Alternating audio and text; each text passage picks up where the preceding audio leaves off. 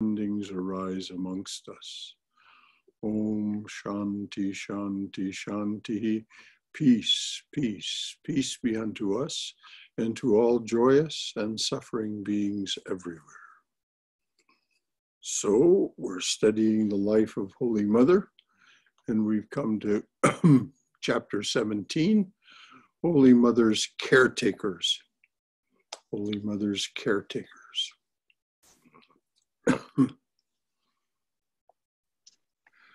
Balakrishna, would you read the Sanskrit introduction to this? I can't, of course, read it.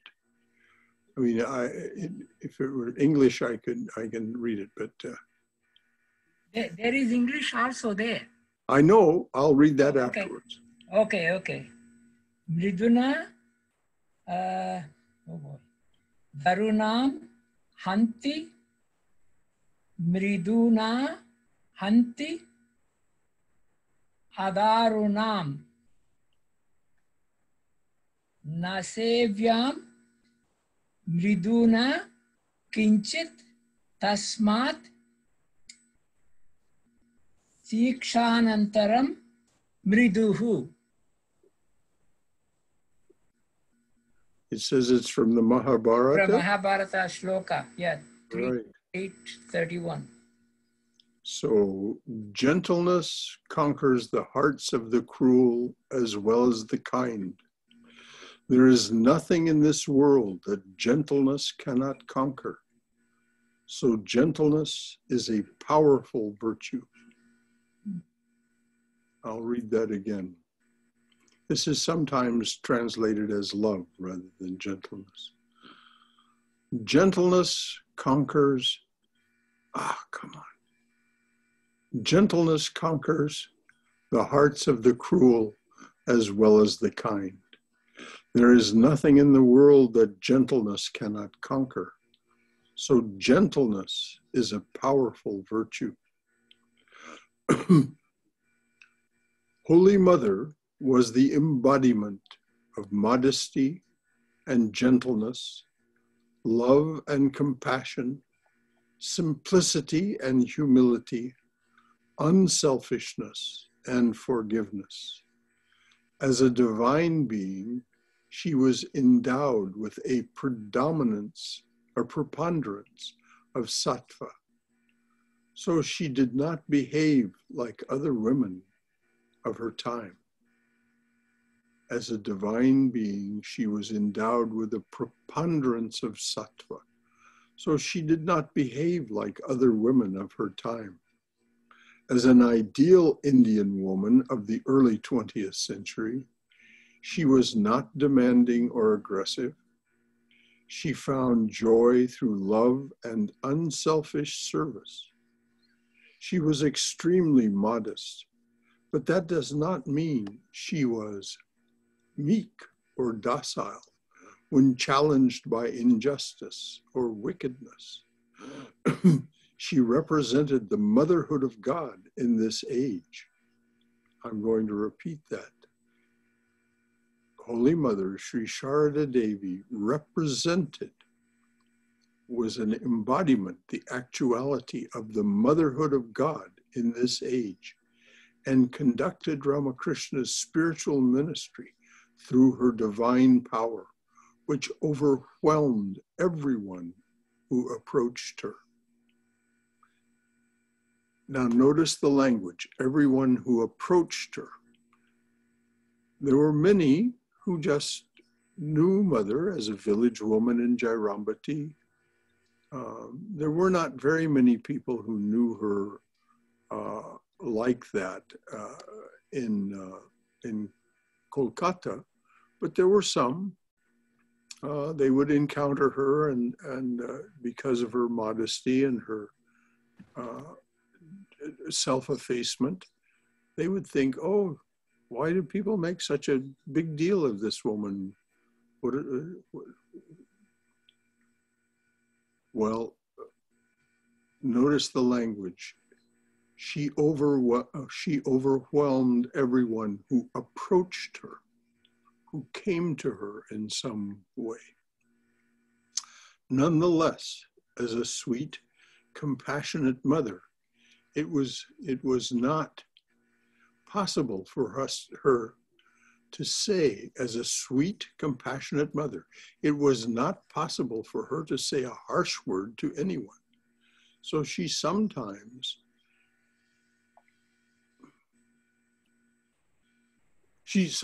endured the ill behavior of strangers and unbalanced disciples.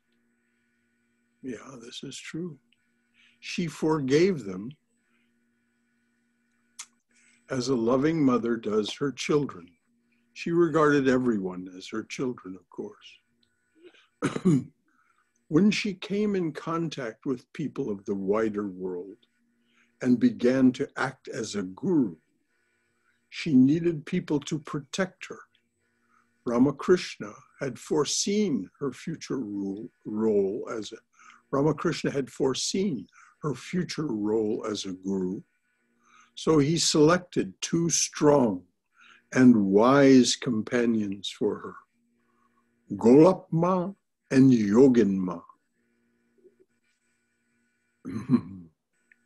We've been introduced to these women before, particularly Golapma is quite a remarkable character. She's sharp-tongued, very assertive in her protection of mother, and even takes it on herself to correct mother, which sometimes mother gently reproves her for. But these were two strong and wise companions. Now the story goes that both these women and some others who were close to mother were gopis in Vrindavan. And having been given liberation by Sri Krishna, requested that they accompany mother, who was Radha, according to what we are given to understand. When she took another incarnation, they accompanied her. And so that's the story. That's one of the things that's said about Golapma, Yoginma, and others. So two strong and wise companions, Golapma and Yoginma. At Kashipur, just before the master passed away, Holy Mother felt helpless and burst into tears. The master consoled her, saying, "Why should you feel troubled? You will live as you are living now. The disciples will do for you what they are doing for me." Now, of course, we know from what we read earlier in the book that didn't begin right away. She went back to Kamarpukur and lived in some privation for some time before people discovered her circumstances and began to take proper care of her. But who knows, as Swami Chaitananda wrote, and when we were reading that section of the book, who knows what it was that was developing in her as a result of these privations when she was living at Kamarpukur. So ultimately, Sri Ramakrishna's words came to pass. They, the disciples, will do for you what they are doing for me. Sarada Devi in Calcutta, 1905.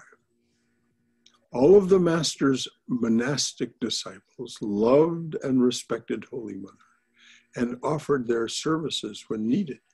But Swamis Yogananda and Saradananda especially became her devoted attendants and served her with heart and soul.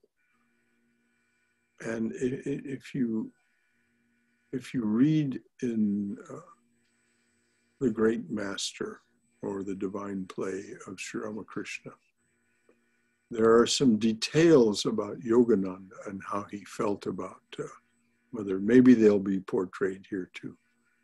But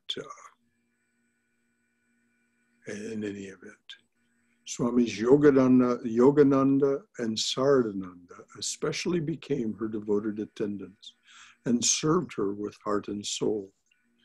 These two disciples became her trusted caretakers. Swami Brahmananda.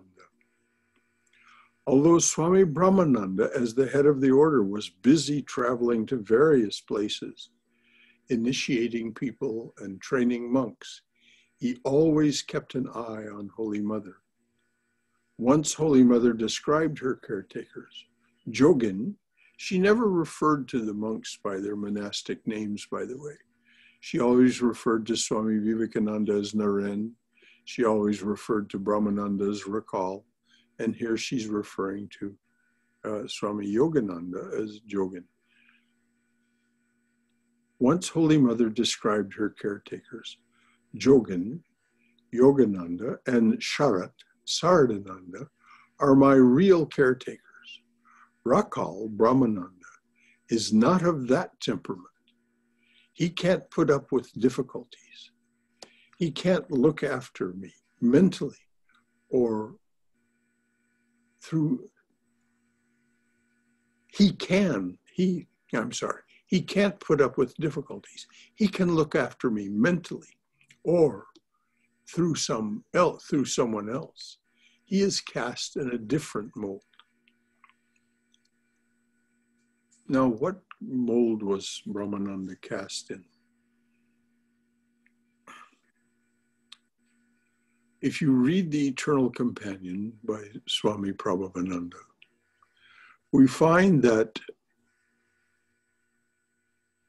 after he matured and made what he was asked why he had to do spiritual disciplines that hadn't Sri Ramakrishna given him everything.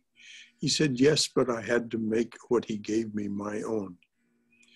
Why? So he could give it away. You can't give away what you don't own. So Swami Brahmananda became the embodiment of giving away the love and spiritual treasure of Sri Ramakrishna. And this is why when Mother says he can't put up with difficulties, well, he could solve difficulties very well. But where someone else might have taken harsh action and done so quickly, which is regarded as efficient, of course, Swami Brahmananda would take 2 weeks to resolve an issue and do it through love and through silence. So this is what Mother means by that. She's not saying that there's anything wrong with him. She's just saying he's of a different temperament, he's cast in a different mold. Swami Brahmananda's reverend. There is a footnote, little bit. You want me to read that? No, go ahead and read it, please. This is what, put up with difficulties. The mother is explaining. Holy Mother was referring to difficulties among the women around her and between the members of her family. Yes. There were many difficulties. Her two brothers were both a piece of work. So thank you. Thank you, Balakrishna, for reading that. I'm glad we have that specificity. Swami Brahmananda's reverence for Holy Mother was too deep for words. At the very sight of her, he was overwhelmed with spiritual emotion. As a spiritual son of Ramakrishna, he was often absorbed in an ecstatic mood that made him partially or practically, in an ecstatic mood that made him practically unapproachable.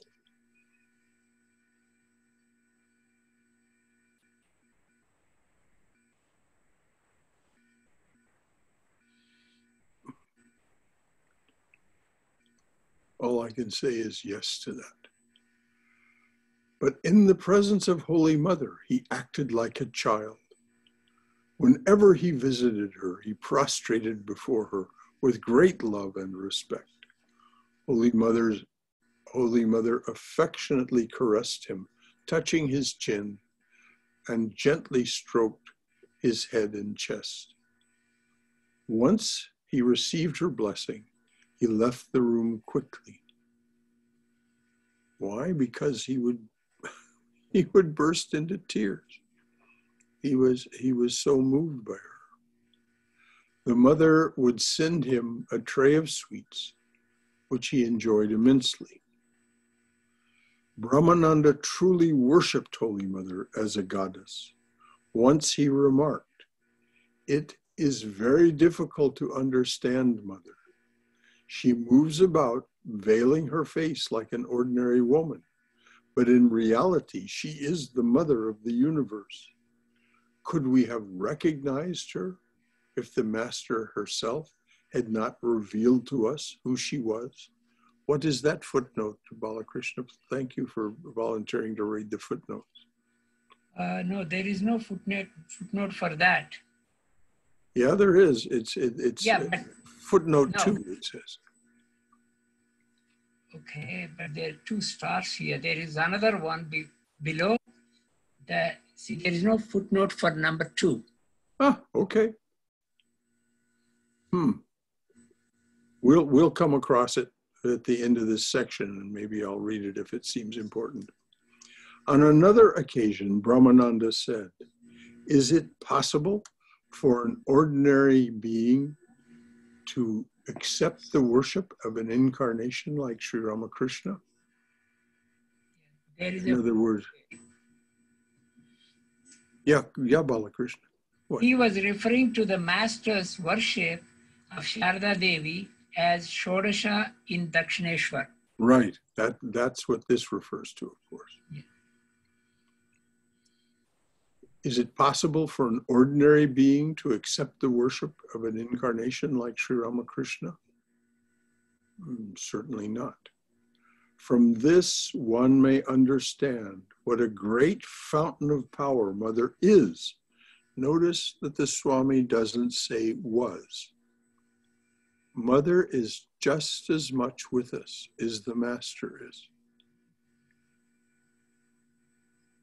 If you approach the picture, when you come into the chapel, as you come through the door, directly ahead of you, there is a picture of Mother.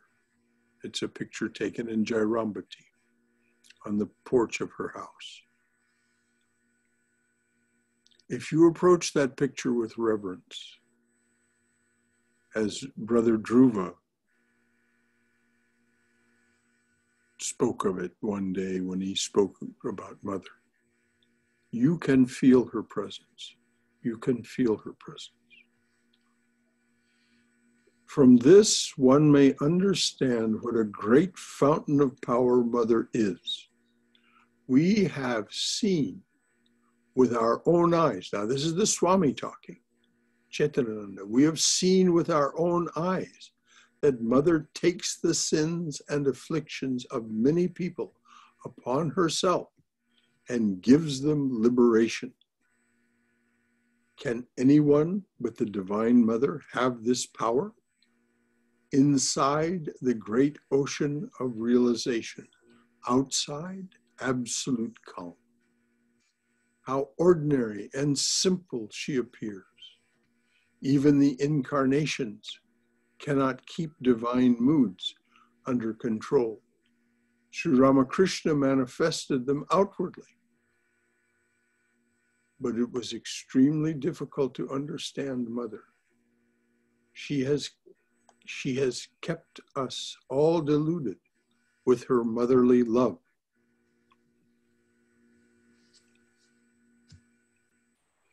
Swami Vivekananda, now just imagine this for yourself. Swami Vivekananda said that Mother dwelt at the 5th plane, the plane of the throat. Above the heart. If she had ascended higher, he said, she would have left the body. She controlled her spiritual power and her spiritual tendencies and remained in that bhava samadhi at the 5th level. It's a level of power. 1, 3, and 5 are levels of power. So her power was being emanated from that, but in this extremely gentle and, but as people said, you know, as it was said earlier in these paragraphs, she was overwhelming to those who approached her.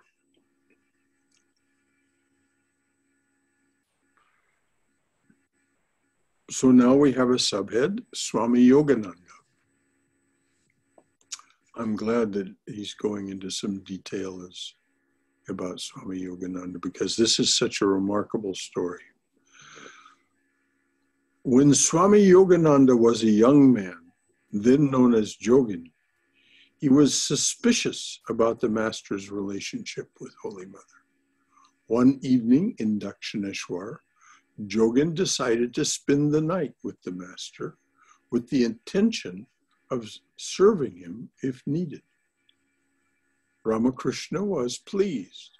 After dinner, the master went to bed, and Jogin made his own bed on the floor and slept. Throughout his life, Jogin was a light sleeper. At midnight, he woke up and found that the master was not in his bed.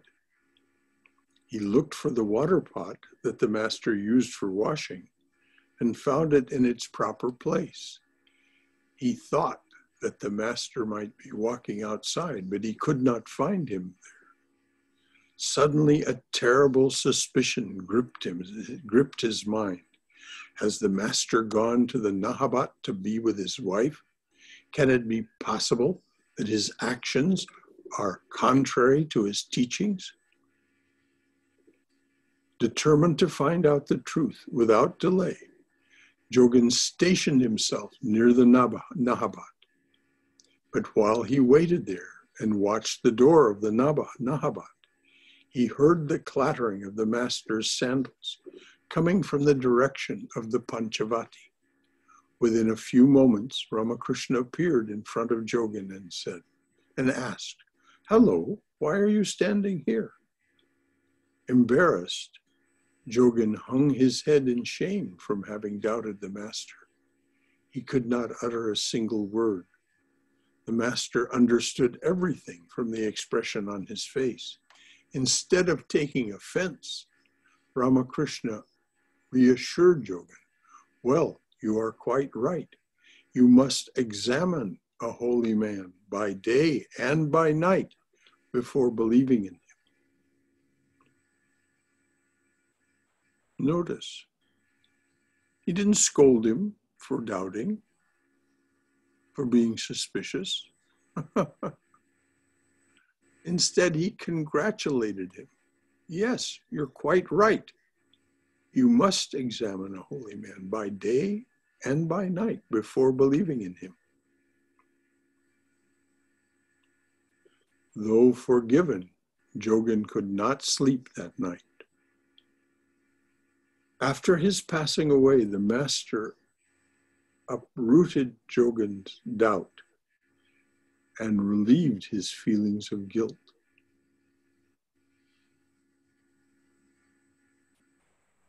After his passing away, the master uprooted Jogin's doubt and relieved his feelings of guilt. When Holy Mother was in Vrindavan, the master appeared to her and asked her to initiate Jogin and make him her first disciple and caretaker. Now, Sri Ramakrishna, of course, had already given Jogin instruction. So the mother protested. If you remember, we read that earlier about the incidents in Vrindavan. She said, "But he's already your disciple." He said, "No, you take this mantra, you give it to him." When Holy Mother was in Vrindavan, the master appeared to her and asked her to initiate Jogin and make him her first disciple and caretaker.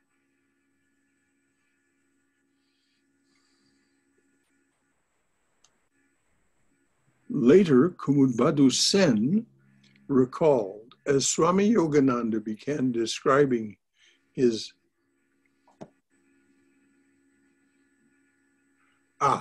as Swami Yogananda began describing this event of initiation, his voice became choked with deep emotion. In conclusion, he remarked, "The image of the Master and the Mother will never fade from my memory. I realized that both of them were of divine origin and that they had incarnated in human form out of compassion for the devoted millions."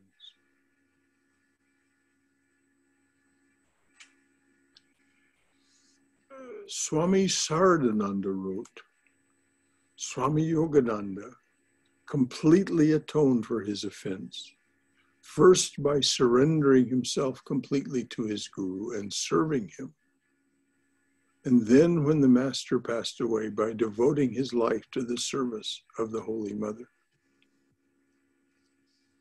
Well, from here I see no offense. I think Sri Ramakrishna said it correctly. You're right. You should examine. You should test a holy man. Just as Vivekananda, if you remember Vivekananda, having heard that the Master could not endure the touch of money, the Master slept on a thin mattress. And so in those days, a rupee was made of gold. So Vivekananda slipped into Ramakrishna's room when the Master wasn't there and put a rupee under the edge of his mattress. Now the Master, at least physically, saw nothing. You know, he didn't observe Naren doing this. And he came in and he sat down on his bed and he immediately jumped up. He said, "Ow, ow, ow, it feels like I've been bit by a scorpion." And of course, Vivekananda was very abashed. But the Master again said, "No, good. This is what you should do. Test a holy man's words."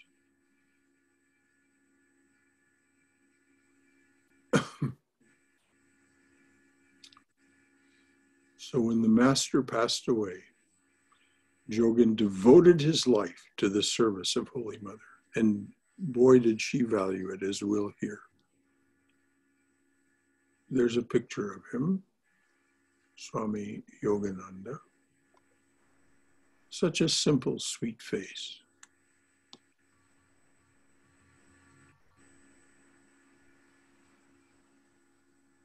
And there's a picture of Saradananda. In August, good, thank you. Thank you, Balakrishna. In August 1886, after the Master's passing away, Yogananda went on pilgrimage with the Holy Mother. Then in September 1887, he accompanied her to Kamarpukur and stayed there for 3 days. In November 1888, Yogananda went to Puri with Holy Mother and stayed there with her there. In November 1888, Yogananda went to Puri with Holy Mother and stayed with her there for 3 months. In February 1889, he again went to Kamarpukur with the Mother, who stayed there for a year. After leaving Holy Mother in Kamarpukur, Yogananda left for his own pilgrimage and to practice severe austerities. He spent most of his time in meditation. Once a day, he would go out to beg for food. Sometimes he ate only dry bread soaked in water for 2 or 3 days at a time. This practice ruined his digestive system, which was delicate to start with. In 1898, when Holy Mother lived at 10/2 Bushborough Lane, a rented house in Bug Bazaar, Calcutta, Yogananda and Brahmachari Krishnalal took care of her and ran all her errands. Yogananda posted himself at the entrance as a gatekeeper, receiving gifts for Holy Mother and regulating the devotees' visits. Sister Nivedita described the place in The Master as I Saw Him. This is a quote from Nivedita. It was a strange household of which I now found myself a part. Downstairs, in one of the guard rooms beside the front door, lived a monk, Yogananda, whose severe austerities from his youth up had brought him to the threshold of death from consumption in the prime of manhood. Now, consumption is how tuberculosis was referred to in those days. So Yogananda was suffering from consumption and malnutrition because he couldn't eat. I mean, his digestion was so bad. So his severe austerities from his youth up had brought him to the threshold of death from consumption in the prime of manhood. To his room, I used to go for Bengali lessons. In the kitchen behind worked a disciple, Krishnalal, a disciple of his, actually of Holy Mother's. Nivedita misunderstood. She thought it was Yogananda's disciple. It was Holy Mother's disciple. In the kitchen behind worked a disciple, Krishnalal, and a Brahmin cook, while to us women folk belonged all above stairs with roof terraces and the sight of the Ganges hard by. Hard by means close by. Holy Mother later commented, Jogan and Charat belonged to my inner circle. No one loved me as Jogan did. If anybody gave him money, he would save it, saying, Mother will use it for her pilgrimage. The other monks teased him for living in this household full of women. He asked me to address him as Yoga. Yogananda was so respectful toward Holy Mother that he would not touch her feet when he bowed down, but instead waited until she left the room and then touched his forehead to the spot where she had been. When asked about this strange behavior, Yogananda replied, What? I don't have the audacity to keep the Mother standing and waiting for me so that I can bow down to her. Can you imagine? He meant this. This is not some posture. When asked about it or teased about it, Yogananda replied, What? I don't have the audacity to keep the Mother standing and waiting for me so that I can bow down to her. Love is demonstrated by emotion and thoughtfulness. Regarding Yogananda's concern for her, Holy Mother recalled, every year since that time, after the vision of the goddess Jagadatri, I have gone home for Jagadatri Puja as often as possible. I used to help by polishing the puja utensils and looking after other things. Formerly, there were not many people in the family, so I went home to clean the pots and pans. Later, Jogan got a set of wooden utensils for me, he said. Later, Jogan got a set of wooden utensils for me. He said, Mother, you do not have to scour pots and pans anymore. He also secured a piece of land to provide for the expenses of the puja.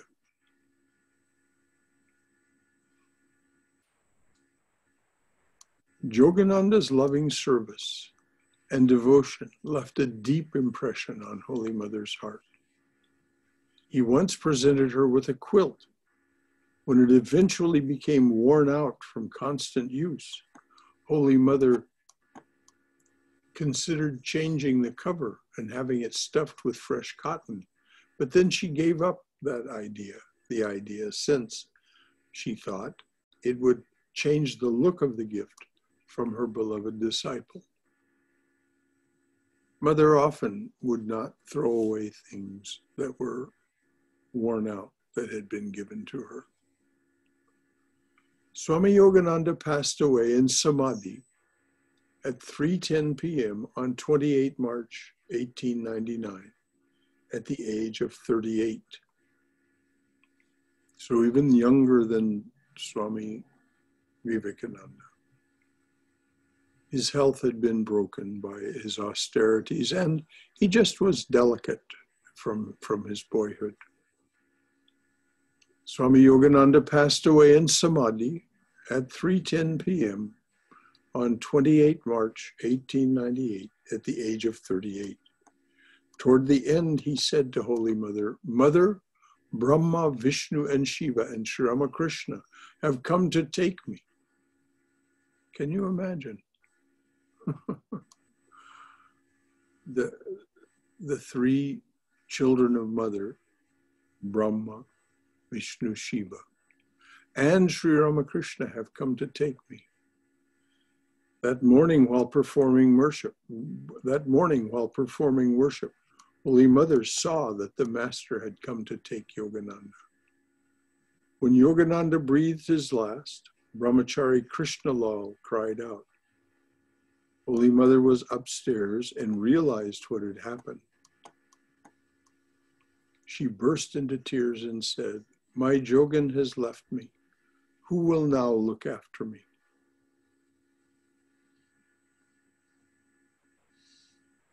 Holy Mother burst into tears and said, "My Jogan has left me. Who will now look after me?" Because Yogananda was the first of the Master's disciples to die, Mother remarked with a deep sigh, "A brick has slipped from the structure. Now the whole thing will come down." There's a footnote number 9. Balakrishna, can you make any sense of what that, does that footnote appear in the book? No, Shankaraji. I think this refers to all these numbers might be refers to something else. I don't know. Well, we'll see at the end of this section. Okay. Even a divine being like Holy Mother, and we'll notice that in the life of the Master, he also would be grief-stricken. Even a divine being like Holy Mother was grief-stricken by Yogananda's passing.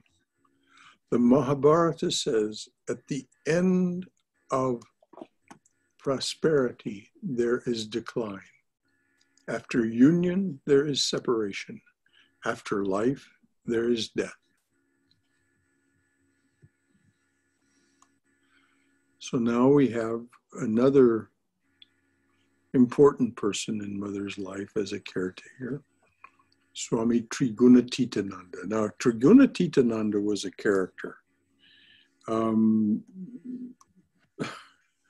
We'll probably find out about it here. I won't try and tell you, but if it doesn't mention some things, then I'll mention them afterwards. After Swami Yogananda's passing, Swami Trigunatitananda took charge of Holy Mother's physical needs, in addition to editing the Udbodhan journal. He served her from 1899 until he left for America in 1902. So for 3 years. His zeal in serving her sometimes appeared almost obsessive. In October 1899, Holy Mother this was Trigunatitananda's way.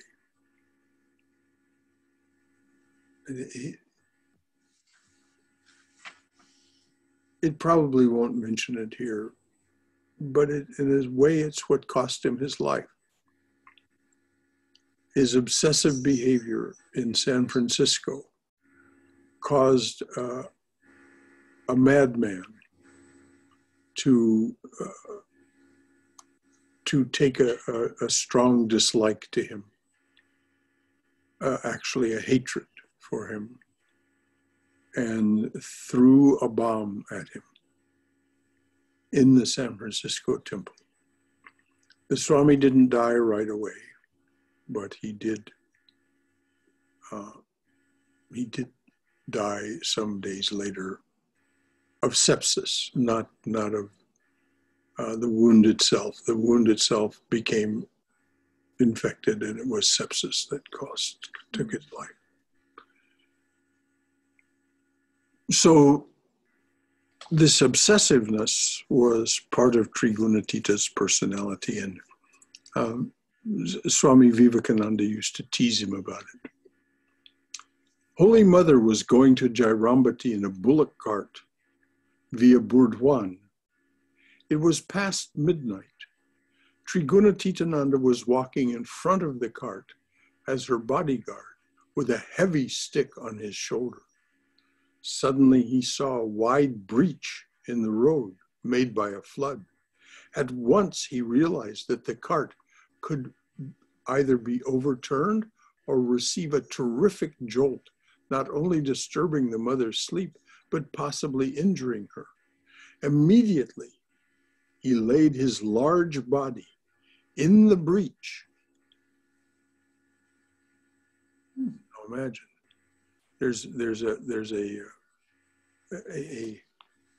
the road has been washed away so there's a ditch in the road.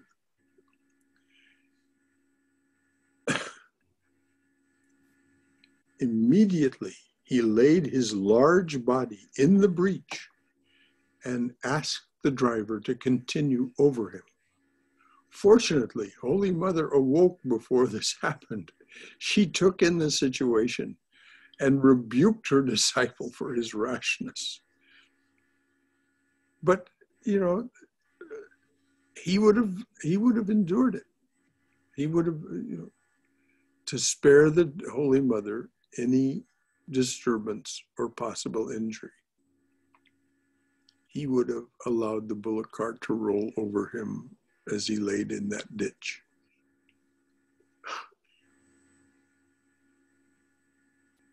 Holy Mother, took in the situation and rebuked her disciple for his rashness.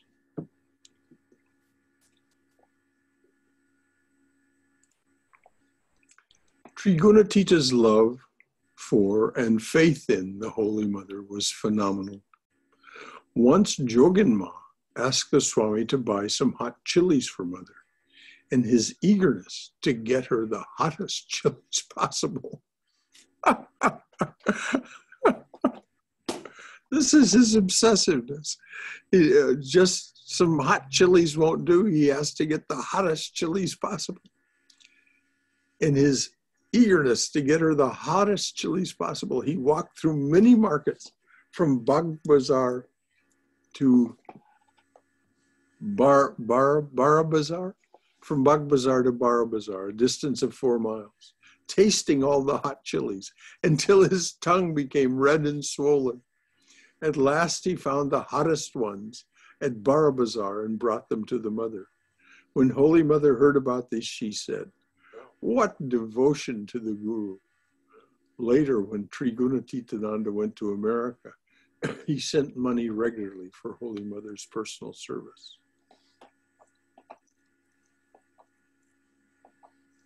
Trigunatitananda was, I don't know how much he slept, but not much. If you go sometime, and I hope you have the opportunity, it's been recently, and I mean within the last few years, has been very thoroughly and accurately restored to the condition it was in when Trigunatitananda left it. The old temple in San Francisco. It's a beautiful structure. He designed it. It's the first Hindu temple in America. It was a temple. And he designed it. He supervised its construction. And it was so well designed and so well built that it survived the earthquake. It was finished in 1905. The earthquake, the San Francisco, the Great Fire and the Great Earthquake and Fire in San Francisco happened in 1906. That old temple survived the earthquake without any serious damage at all. And that was a big earthquake. I mean, that was a big, big earthquake. I forget what the Richter estimate is on it, but it was big. And then there was the fire. And it was at the top of a hill. It's at the top of a hill. Or most of, yeah, I think it's at the actual top of a hill. Now, normally a fire will burn right up a hill and burn right into it. Well, for whatever reason, the master's protection, perhaps. But nevertheless,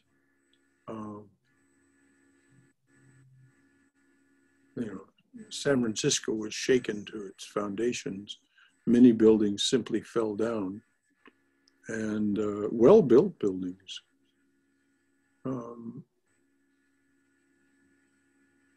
But not that old temple. I hope that you all at some point get a chance to visit it. So the temple is on the top of the hill? Well, it's on the top of a hill. Okay. San Francisco is a city of hills. Oh. And so it's at the top of a hill. And then it's on a ridge, so to speak. Not the very top of the hill. The new temple is further up the hill. But the old temple is on a ridge that is a part of that hill. Any other comments or questions while we're stopped? I think that temple is still not being used. Is that correct? There are people living there. Monastics live there, and other dedicated disciples live there in the residential quarters. I actually stayed there for some days one time when I was in San Francisco at Swami Prabhudananda's direction. I stayed there. But now they meet at the new temple, which is well, yes. a little distance away from that. Yes, it's further up the hill, and and it's very, very different, very, very different. But they do use the old temple for certain special observances. Okay. I don't know the details, but if you ask for it, you can receive the bulletins from the Vedanta Society of Northern California, and they'll tell you. Okay, I have one question. Yes, did Holy Mother wear the veil all throughout, or at some point she stopped using the veil? When she was in Kolkata, she wore the veil. When she was in Jairambati, by and large, not. There were times when she would be veiled in Jairambati when people came to visit that she didn't feel comfortable with. But by and large, she was unveiled in Jairambati, and except with her female companions, and I think with a couple of the monks, she was veiled in Kolkata. And I might even be mistaken about the monks. She was very modest and retiring in Kolkata. She would be available to anyone, but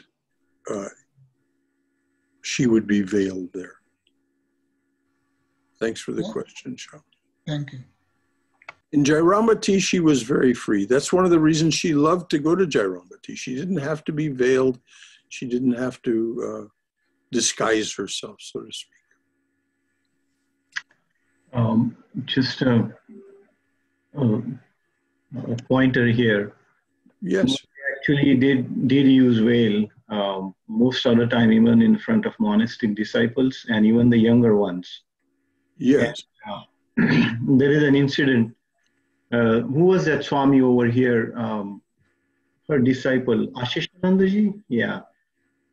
And when he was very young, when he was 18 or 19, he went and prostrated before her, and she was wearing veil, but he was very close to her. And so he bent down, and then when he looked up, he saw her eyes were actually made of coal fire actually.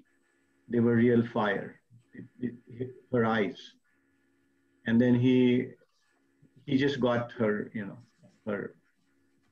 he just saw her divine presence there. And then he backed off, and then he shared that. So yeah, just to mention here that, yeah, she used to use veil. In Calcutta, yes, she was almost always veiled. What Shailesh very appropriately just mentioned was Swami Aseshananda, who was a remarkable Swami and was the head of the Portland, Oregon Center for many decades. And he was Holy Mother's disciple and was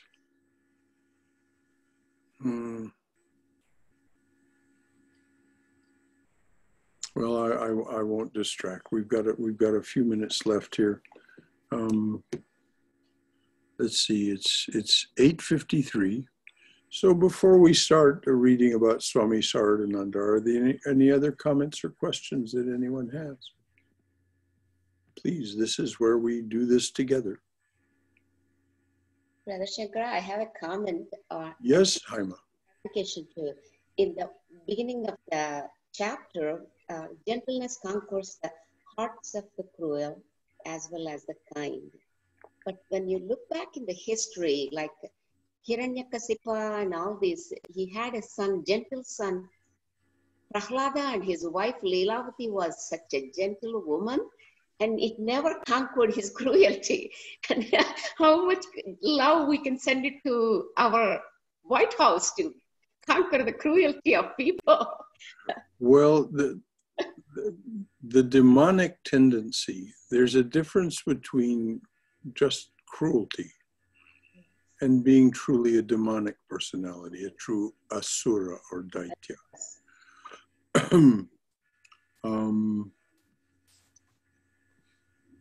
As a matter of fact, it's said in the Chandi, they hate righteousness. The manifestation, as you said, in the relationship between that demonic king and his son, he hated his righteousness and did everything he could to destroy it. So that's a different matter. And as to our current political situation, the best we can do is try to recognize the divine presence in everyone. That's right. And offer our prayers. What happens and what will happen, we just have to take resort to what it says in the Gita. It's the gunas that are doing all this. We think that the human beings are the doers, but Krishna says explicitly not. Don't be deluded, he says. It's the gunas that are doing this. Thank you. And so it's good for us to try to promote sattva, for us to try to manifest within ourselves and then project out into the world the revealing power of sattva, because that is the healing power. Yes. That is the healing power. But can it heal a demonic personality? Yes. We don't know. But certainly it will make the situation better. Even every little bit we do. Swami Prabhavananda was absolutely adamant about that. Our prayers do make a difference. He said, what? Do you think you are not connected? definitely. Prayer has power. We're connected. Yes. Thank you. Thank you, Jaime. Anything else? One more question. Yes, Sham. One more question is, did Master ever initiate yogin? This is an open question. He gave him instructions, which included a mantra. Did this, and Mother knew this, which is why she protested to him when he appeared to her in Vrindavan. But you've already done this for Yogi. He said, no, I want you to do it. And whether it was a different mantra, it may be known in the order, it may be part of the oral tradition in the order, but I've never heard anyone say anything about it, nor have I read anything about it. Shailesh, do you know anything about that? No, I think my understanding is that he was training her. And so even if he had given her mantra, he asked her again. He asked her, Holy Mother, again to give him. Yeah, and whether it was the same mantra that he had given Yogin before, I suspect not, but that's just my suspicion. I don't know. Yeah, I don't think so. It's mentioned anywhere. If we try to dig out, we might find some information as to what was his Ishta during that time, and they were in Vrindavan. That's where that happened, right? So I think whatever was his Ishta, it may have been that he gave him Kali Mantra when he was at Dakshineshwar, and then later on, when he saw the mood was changing, he may have given asked her to give him the Krishna Mantra. That's my understanding. But okay, good. Anybody else? Anything else? Shankaraji, the numbers what we saw before, yes, that represents where that material came from. Actually, this number 9 came from the Swami Gambhirananda Srima Sarada Devi Udbodhana Office, Calcutta, 2008. Yeah. That was the reference. Gambhirananda wrote the thickest. I mean, it's about 4 inches thick. His biography of Holy Mother. It is totally exhaustive, but it's not very readable, as not like this that we're reading now. That's not as approachable, but it is absolutely. Gambhirananda was one of those extremely detail-oriented fellows, and so he. And that showed us when he was general secretary and president of the order and so on.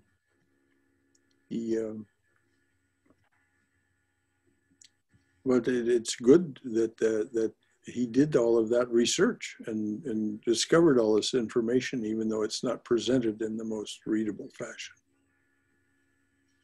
But thank you for letting us know what those numbers represent.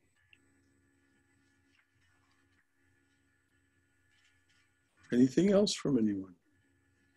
Swayam, anything? No, Brother Shankara. I'm just in a listening mode today. Okay, very good. All right. Well, it's now 9 o'clock.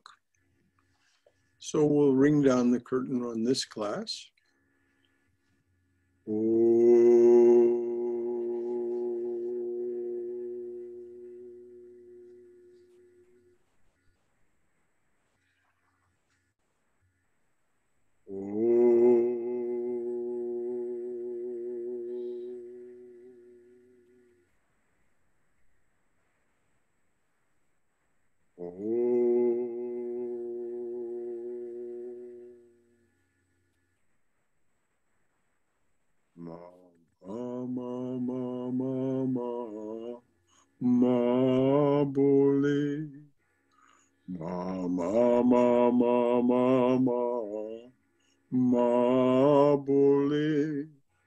Dakshina Kali Kali Bole Ma Shri Devi Durga, Durga Bole Ma. Sarada Devi, Devi Bole Ma. Sweet Mother Mary, Mary Bole Ma. Sweet Mother Mary, Sarada Devi, Shri Devi Durga, Dakshina Kali, Kali Bole Ma. Ma, ma, ma, ma, ma, ma, ma Bole. Om Amen. Om Shanti, Shanti, Shanti. Hari Om Tat Sat. Peace, peace, peace be unto us, and to all joyous and suffering beings everywhere. Just a footnote. They have discovered the possibility of life on Venus. They have discovered a chemical, phosphine, in the atmosphere of Venus in such quantities that the most reasonable explanation is that it is being produced by something living in the atmosphere. Phosphine is only produced by living organisms, apparently, in the circumstances that exist on Venus, and it breaks down. So if it were produced by some like volcanic event or something like that, although they say that's very unlikely, that it would break down and disappear. So now they're bending every effort through other telescopic and other observational means to get a more accurate bead on this. But it is just remarkable. This just appeared in the Science News from the New York Times today. But of course, it's not something that was published there. It was published in astrophysical journals. But I just think it's very fascinating that our nearest neighbor, Venus, our nearest neighbor, may actually harbor some form of life. You can read about that if you go to the New York Times website. You can read about that for yourself. Phosphine, produced only in here. It's produced in our intestines, and it's also found in the feces of badgers and penguins. Amazing. So let's hope they come up with some more very interesting findings. Talking about Brother Shankara. Yes. Talking about Holy Mother and extraterrestrial life, you know what she commented, right? No, what did she say? Oh, when someone asked her that, is there human life somewhere else? And she said no. Not human life. Yeah, exactly. Yeah. But there could be other forms. Yeah, I mean, I'm just talking about it. No, I don't think there's human life there. And certainly that's not what the scientists are positing. But as we see from the Gita, when Krishna shows Arjuna his universal form, there are forms of life everywhere. Forms of being and life, just everywhere. And if you look at the parallel universe theory, then she may have been referring to our universe, or I don't know. I mean, it's complicated, but just wanted to throw in there. No, you're absolutely right to point it out that no human life. That's not what the scientists are saying at all. But some form of bacterial life. Yeah. I know. Would have have produced this. Yeah, I did just read found that it. this morning. I just found it fascinating. Yeah. So things are endlessly. There's always more to learn. I made some remarks to Swami Swahananda one time about some things I felt when I was meditating, and he said, "Ah, yes, always more to learn." So, great good night to you all. Until tomorrow night, those of you who join us for the Gita study class tomorrow night, or then the next opportunity would be on Saturday morning. And then on Sunday morning, we're having an open forum on bhakti.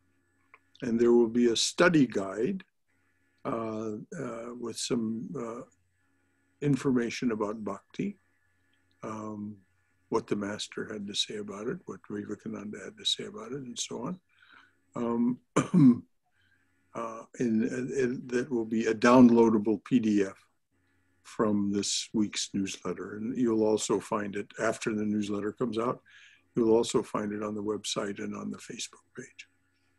So looking forward to having that discussion with you this Sunday about what is bhakti and how does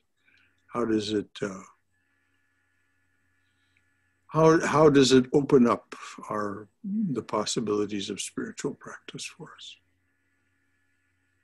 So a great good night to you. Jai Shri Guru Maharaj Ji Ki Jai, Durga Durga Durga. Go in Mother's loving and protective embrace during this dreadful time. I hope all of our hearts are with Mother